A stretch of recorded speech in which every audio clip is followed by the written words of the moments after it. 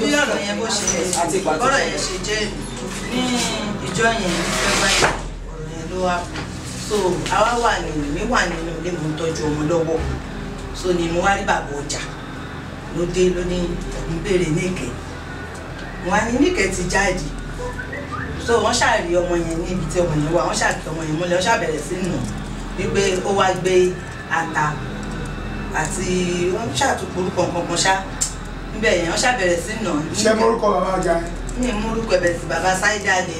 ṣé èyí tó wà ń bẹ̀rẹ̀ sí. èyí tó wà bóyá èyí tó wà torí mi sí ní bíbá yìí. so ìgbà tí wọ́n ṣàbẹ̀rẹ̀ sí ní kẹwàá ni à wípé kọ́ dúró pé lóòótọ́ làwọn mú àtàṣà ni ọmọ yẹn ṣàtẹ̀lé lọ sí ibi ọ̀dọ̀ àǹtí Jùlí ibi tá àǹtí Jùlí ti ń ṣiṣẹ́ àtàkàn lé ni ọmọ yẹn ṣàtẹ̀lé wọn lọ sí ibi tá àǹtí Jùlí ti ń ṣiṣẹ́ ìgbà tán dẹ̀ dé ibi ọ̀dọ̀ àǹtí Jùlí níbi tó ti ń ṣe wọ́n wá mú àǹtí Jùlí wọ́n wá mú lọ sí inú ọjà sọ́nù ọjà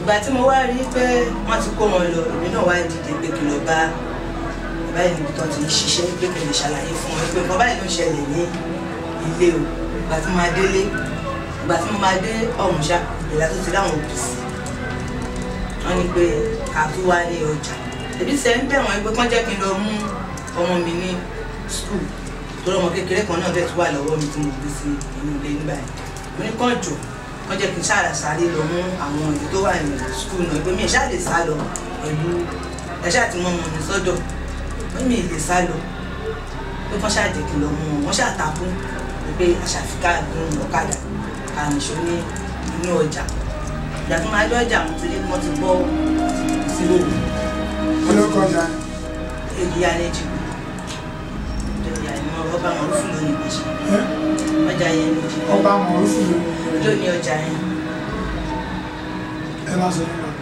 ṣé ìgbà tí máa débẹ̀ mo rí wọ́n ti gbọ́ àti Jùlí sí òwò wọ́n ti nù wọ́n tó ti data sí ní ojú àti ìdí so mo dẹ̀ ti rí ọmọ mi náà tó ti wọ́n ti nù náà nídìí òun náà fún lẹ́sìn ìgbà tẹ́mi dẹ́ máa dé bẹ́ẹ̀ báyìí wọ́n ti ẹ̀ gbọ́ nǹkan kan ní ẹ̀mí mẹ́sì ìwọ nìyá àwọn ọmọ rẹ̀ wọ́n ṣe bọ́ ìlú tí mo ró wọ́n bá tú ìlú tí mo ró táìtì tí mo rò wọ́n bá já táìtì wọ́n bá ka ẹsẹ̀ mi sókè náà dá àtàgígùn sí mi nídìí àti ojú so ìgbà tí wọ́n wá fẹ́ bọ́ ẹ̀wù mi so bra mi já lèèyàn kan wá dáhùn pé wọ́n fi mí sílẹ̀ kán má jẹ́ kí n bọ́ aṣọ mo wá jókòó sí ilẹ̀ ilẹ̀ ń bẹ̀ tètè ṣá so létà ni wọ́n á pe bàbá yìí sí ẹ̀gbẹ́ ní bàbá Sáídà pé àwọn máa gba 150,000 ní ọwọ́ wọn ní bàbá yìí ṣá àwọn èèyàn ṣàbà wọ́n bá wọn bẹ̀ wọ́n sí 50,000.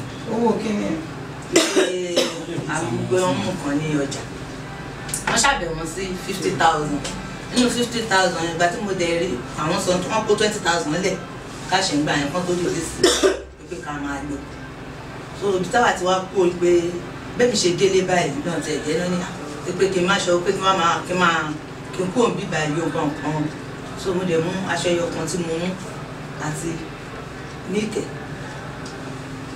àwọn bó ṣe ń mú kọ̀ọ̀kan ṣáà ń sún káàkiri etí ọmọ kékeré tẹ fi sílẹ̀ sí i ọmọ yẹn ti kún tiẹ̀ àti sí because wọ́n lé ó kú before she go back. How old was the child? So 11 months. 20,000 take off from ìgbà wọlé fún mi. ìjọ tí kì í ṣẹlẹ̀ wọ́n ní pé ìgbà wọlé wá fún wọn balance. ọ̀sẹ̀ lẹ́yìn ọ̀sẹ̀ méjì ẹ̀ wọ́n fún wọn ní 20 lẹ́yìn ó tó pé oṣù ga wọ́n tún wá bá mi lódò mo yá 10,000 tó kù tí wọ́n bá lọ sí. Okay. It was one who took the daughter and nursed her for maybe 4 days before she died. Okay, she died of the cut and the... Yes, her breast. So the lady that died is his daughter. Yes. Yeah, the Juliana. That's his daughter. And then... That one is Juliana. ìgbà tó ti lù ú bí láì tó ti dé ọ̀yọ́ tó ti fọ òfin ìlú òbí lọ sílé mo náwó sórí ẹ̀ kú ẹ̀mọ́ ó tó ọ̀sẹ̀ mélòó ẹ má oṣù kejì ní oṣù kejì ẹ̀ ló kú.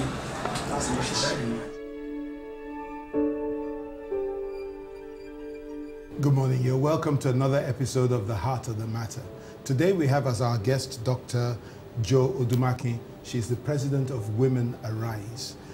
And today we'll be talking about a very important matter. recently there was an incident in Ejigbo in which some women were tortured, and we want to look at the issues that arise out of that incident and how we, that's all of us, including yourself on the other side of the television camera, can do something to ensure that there is justice in our society, particularly for women. What is your interest in this matter? You are a bystander. You come across this information.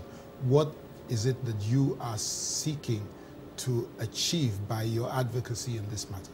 Honestly, one's interest is justice for these women that have been dehumanized and have been sodomized. Apart from that, those that carried out, that perpetrated these heinous acts, because it has almost become a recurring decimal where we have jungle justice, and the inability to bring people that have perpetrated these heinous acts have emboldened all those who do that. So we want to ensure that they fish out the perpetrators, and when they are fished out, the Lagos State government has criminal law. The judicial process must be made to take its course so that the full weight of the law must be brought to bear. If that happens, it's going to serve as a deterrent for others. Again, women. These women are vulnerable. They refer to them as the weaker sex. Why should we have like 8 men, or even if it's 1 man? How can we have them treat these women as if they are not human beings? How can we have people that behave like beasts that are walking on 2 legs? Because it's unimaginable. So another thing is, there must be a change of mindset. A mindset that says when things happen, jungle justice must always take place. Apart from that, the criminal silence our people have been keeping. This thing happened in February. We didn't get to know of it till December. It happened in November 11th? No, December 11th? No. This heinous act was perpetrated in February. So next month it will be 1 year. Okay. But we didn't get to know of it until the thing went viral on the internet. That was 10 months after. Somebody should be the chairman of that local government, who should be the chief security officer, who told us that he had made efforts but he had reached a dead end. They have a DPO who police should secure lives and property, but he said he invited Babology and invited all of them, and they said they didn't know what happened. So it was after 10 months that we got wind of that we then went out in ensuring that they fished out the perpetrators, they smoked them out of their house. From that December 11, we got to Ejigbo, leafleted, gave information. Those who have information, people were not willing to gather information. And that was why we had to march to the State of House of Assembly and saying that in our petition that they should summon the local government chairman to tell us what he has done. Because this same Mr. Kehinde Bangbeto, the local government chairman, was kidnapped one time, and within some few days, they got hold of those who perpetrated the acts. So our people should not keep criminal silence, because those who keep silent that's also conspiracy.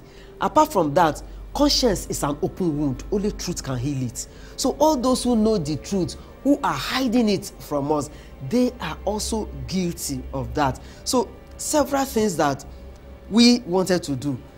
These women must get justice. Apart from that, the law, rule of law, is also meant for the weak, for those who are below, those who cannot afford 3 square meals. It's also meant for the middle and the lower class. We should not just, these people are Nigerians.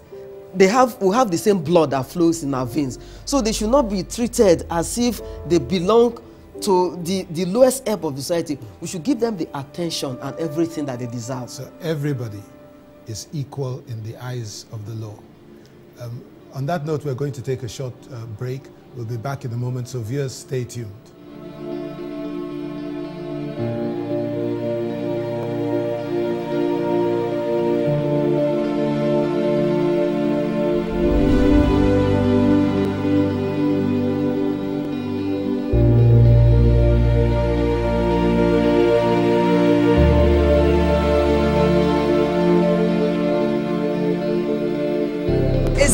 This month by the chairman of Ejigbo local government, Kehinde Bangbeto, at the height of this furor, acknowledged that this unimaginable horror took place in his domain in February this year, and that the victims were a mother and stepdaughter accused of stealing pepper. People get away. It is time that we expect as we enter into the new year that 2014 will not be the same. That we'll take action, real action that everybody will see, because we're not going to keep quiet over this. We are moving forward with using the Ejigbo tool as the front case, that it will no longer be tolerated in Lagos State, particularly in this state. We will not take it anymore. We need not only just the good state that does a lot, but we need to see it in action. We are united here not because of anything, but we are united here because of the defense of our women. The women will always taste around. The women will always find favor in. The women will always find sweet love in. Do they not deserve to be treated better? If we do agree that they deserve to be treated better, then whoever must have violated them must be brought to justice. Dr. Joe Okei-Odumakin sent me that video, and I was able to pass it to my colleagues. And I know that today we're going to move a motion asking that not only the police take action, but the local government also take action. And by the grace of God, we will identify the perpetrators and bring them to book. Welcome back to the Heart of the Matter, where we're talking to Dr. Joe Okei-Odumakin about the incident that happened in Ejigbo. She has pretty much been the innocent bystander who happened to come upon the information of what happened in Ejigbo nearly a year after it happened. And because of that, and because of her desire to see, first of all, that this kind of thing never happens again, and to see justice done, and to see justice meted out to those who were the perpetrators of this act, this is her reason, not only for coming on this program, but for leading a protest, etc., etc., etc. The very first point I would like to make is that how many Nigerians actually know that even if you catch a person in the act of an offense, of a crime, they are, according to our legal system, innocent until they have been proved guilty by a court of law. Because very often I see they catch robbers also, and they display them and say these are robbers, but they haven't yet been tried. Why is it so important that we have a legal system that insists that you have to prove guilt? Honestly, we have our legal system. It's stipulated in our constitution. It's enshrined there. And the thing is that our people, especially those that are within our constituency, those are the ones who should know the law. That when a person is caught, that person still remains innocent until a competent court of jurisdiction says that that person is guilty. Apart from that, when somebody is apprehended, somebody is caught, that person should be taken to the police station. And I think that more than ever, that institution, the police, our people also need to restore confidence in such institution. And the police had always told us that anybody that volunteers information, that person confidentiality must be guaranteed. And that is why we need to strengthen that institution. And I know that the Inspector General of Police, in taking over this case, has said people should volunteer information. And people, we are all, what we want to let people realize is that the police are our friends. And in order for we citizens to have that confidentiality, they must also treat people as one. Now, our judicial system must be strengthened in such a way that they should dispense off with cases as fast as possible. And that is why we also think that it's a trend. Somebody is picked up, somebody has... What exists in some of our markets is so mind-boggling, it's worrisome, it's sickening, because I really think that if this act has not become a recurring decimal, something like that cannot happen. And then you take those people and you go and start treating them such a way. You have people around, you have the police station that is very close, nobody even bothered. And that is why our people must learn to agonize less and organize for change. That is only when we can bring about results and change. So just looking at the judicial system you talked about, the first thing is the citizen must know that he has a right to prove his innocence. And that means that they have a right to defend themselves. They have a right to say, no, I'm not guilty, and put up their own case. Without that, no court can convict them. Then you've talked about the police and their responsibility in ensuring that they give victims of crime, as well as the perpetrators of crime, a fair hearing.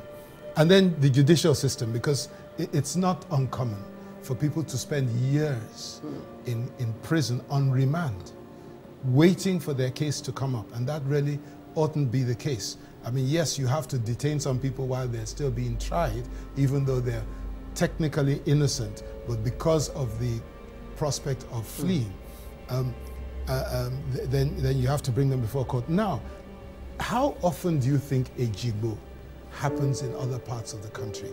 Was Ejigbo an exception, or is this something that you think is common across our country?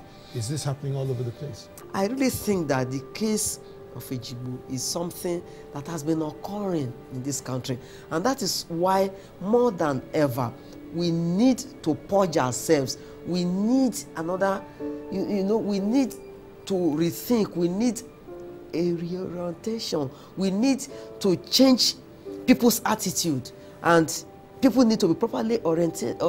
They have to go through proper orientation so that they will know that when things like that happen, they should not be part of it. And one thing again, even in times of war, we still have prisoners of war, and they treat them in a very decent manner. Not to talk about the fact that somebody was seen stealing, and at the end, there no time for the person to defend herself, and people keep beating and injuring the person and maiming the person. Let all our people realize that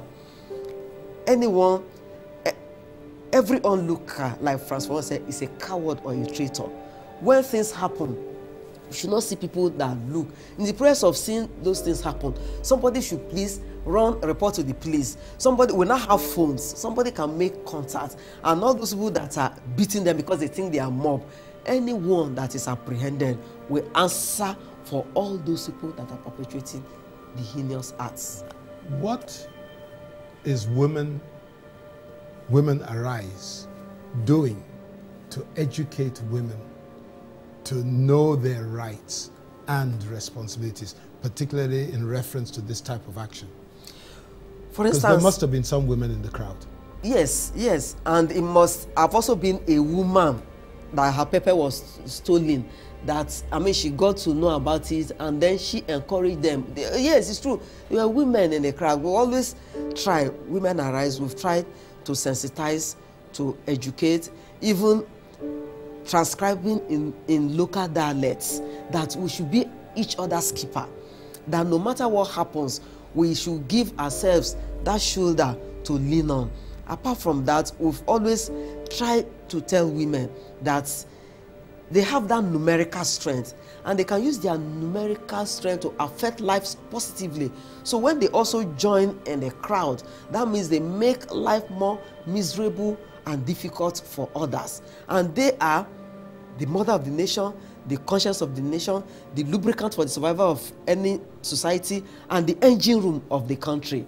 So therefore, when anything happens, our women must speak out. They must also have that spirit that says they should not just look elsewhere. They must get, they must be involved, because when anything happens, they are the ones that it affects adversely. So our women must show that milk of kindness. They must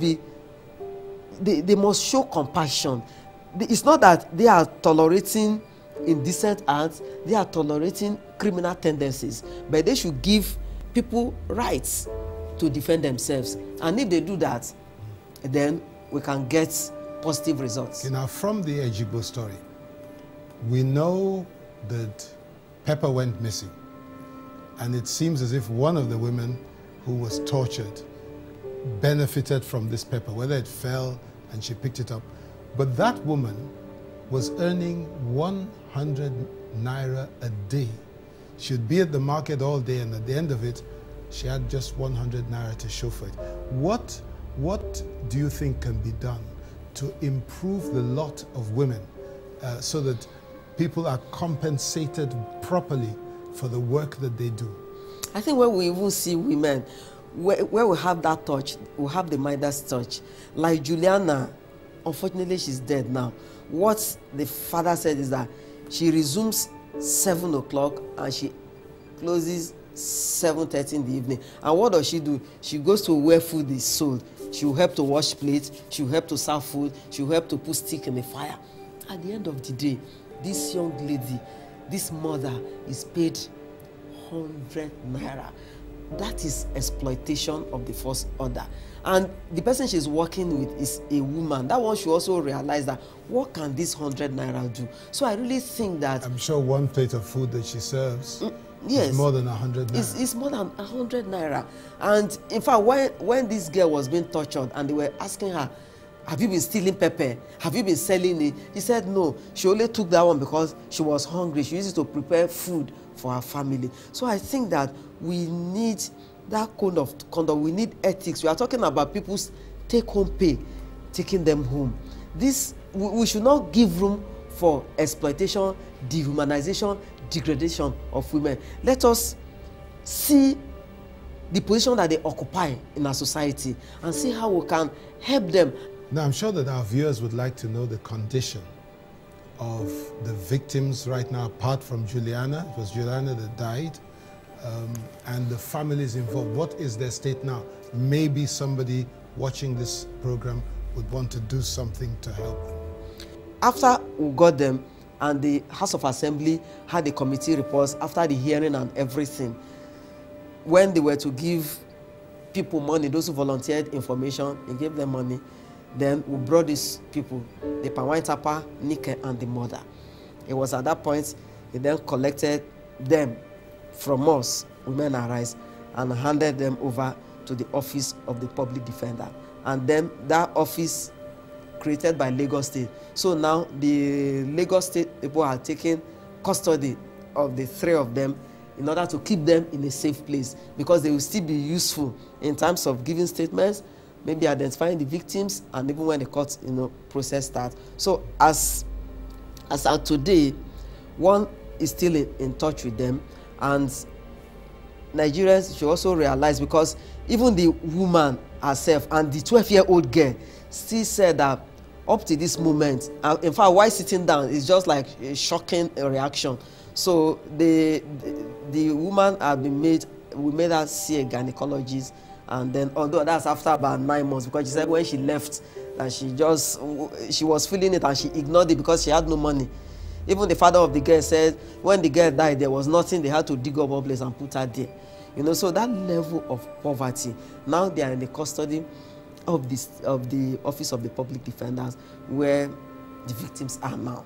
And we just want the citizens, Nigerians, to understand that these people, whatever speed they use or the government use in protecting the rich, the affluent, it should also be applicable to the poor ones, because we have the same blood that flows in our veins, and they need that protection, and that is why they are citizens of this country. So as they are now, the people in the Ejigbo, as we speak, I think we still have 1 or 2 others that also needs to be apprehended. Those who have information should volunteer information, and by the time it's time for them to be taken to court, they should also know that and be sure that the judicial process will take its course. But these people look at me and ask, is it because we are poor, we have nobody, and they are so scared?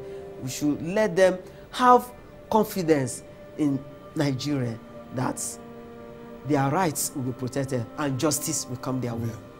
Well, it's been nice talking to you. I expect that with enlightenment, our people will begin to right many of the ills that have been done, particularly to these women. So thank you very much, Dr. Odumakin, for coming to the heart of the matter. It's a pleasure, and you are doing a good job. That we will see you again on this episode. Viewers, we have shown some clips of the incident. We have not shown all the clips available to us. because the graphic content can be quite disturbing for some people. So we've spared you that. But let's do something to educate our citizenry, to improve our judicial system, to improve our law enforcement system, and make Nigeria a better place for everybody, rich or poor, to live in. We'll look forward to seeing you on the Heart of the Matter again next week. Until we meet again, stay blessed.